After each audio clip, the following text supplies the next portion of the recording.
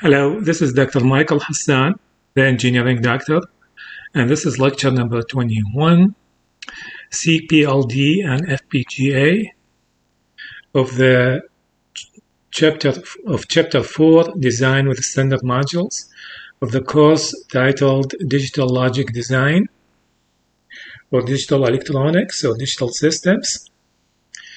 The next slide is a disclaimer for you to read. There are many references in digital logic design. I cite 3 references here. Chapter 4 contents included decoders, decoder expansion, design with decoders, code converters, encoders, multiplexers, multiplexer expansion, design with multiplexers, demultiplexers, read-only memory, and design with read-only memory, programmable logic array, programmable array logic. We covered all these topics in previous lectures. Today we'll talk about complex programmable logic devices and field programmable gate array, or FPGA. What's simple programmable logic device? All the previous programmable logic devices are considered simple programmable logic devices, or SPLDs. Simple programmable logic devices include read-only memories, programmable logic arrays, programmable array logics, and GALs, and generic array logics. Computer-aided design, CAD programs, and hardware descriptions languages, or known as HDLs, such as CUPL or couple, Apple, APEL, and PAL, ASM, are widely available to program SPLDs. These programs accept logic equations or truth table as inputs and automatically generate the required fuse map for the selected PLD. So you have to select the PLD first, the programmable logic device. Then the program will select the right program, will configure the structure of the device that you have selected, and will generate the corresponding fuse map. And the fuse map can be downloaded into a PLD programmer, which will blow the required fuses and verify the operation of the PLD. Some PLDs are erasable and programmable by the user in a similar manner to the EEPROMs and E2PROM. So, like the GAL chip, it's could be reprogrammed, could be erased and reprogrammed. Some chips need to be erased by exposing the chip to UV lights. Others could be erased electrically. So it depends on the technology of the module that you are using. Now, implementing both combinational and sequential networks. The generic array logic, or GAL devices, and the complex programmable devices, or CPLD, and the field programmable gate array, FPGA devices, are all contain both gates and flip-flops. So both combinational and sequential networks could be implemented by using these devices. For CPLDs and FPGAs, we need an advanced hardware description language such as Verilog or VHDL. We are using VHDL in this sequence of lectures, and to generate the netlist file for the network or the switching function or system by choosing a specific PLD. How it works also, you will have the program, you will compile it, you pick out the device that meets your specifications.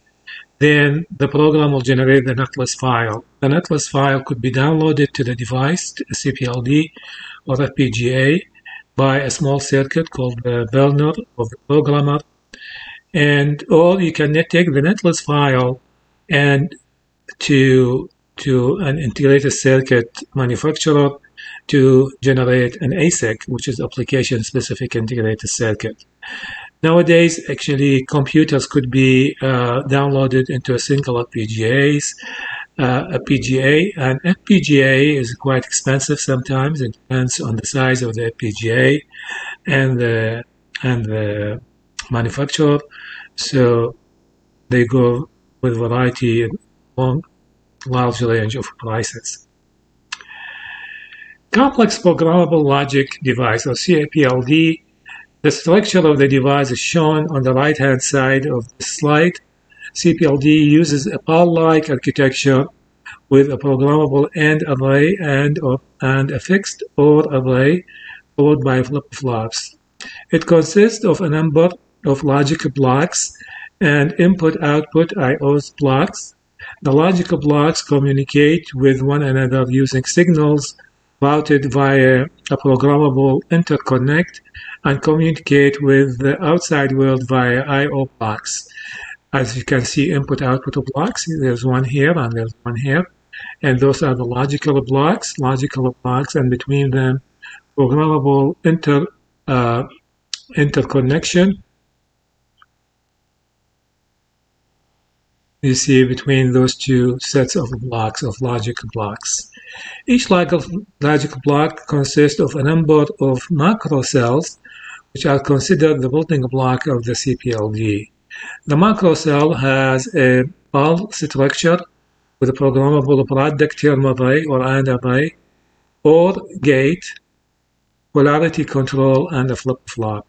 Polarity control offers implementation of either the true or the complement of an expression, whichever uses the fewest product terms. The size of the logical block varies and may have 4 to 20 macrocells. So this is the CPLD, and it's a wonderful device that you can build medium networks on it, sequential or combinational networks. The field programmable gate array, FPGA for short, it consists of a large number of logic cell and I/O blocks as well. The logic cells communicate with one another using signals routed via horizontal and vertical channels and communicate to the outside world via I/O blocks, as shown in the diagram, which is coming soon. So you see the diagram here. So we have consists of a large number of logic cells. You see the small square logic cells, and we have those logic cells surrounded by I/O block. Each logic cell communicate with each other by signal routed via horizontal and vertical channels. That you see those channels here, those lines, okay, between the logic cells. There are vertical lines and horizontal lines, and this is for communication. To communicate to the outside world, they communicate to the outside world via the I/O blocks, and the FPGA surrounded with I/O blocks. Now, the logic cell or logical block often consists of 4 input lookup table LUT and a flip-flop as shown in the diagram. So you have clock, you have LUT, which is a lookup table, and we have a flip-flop, and we have the output.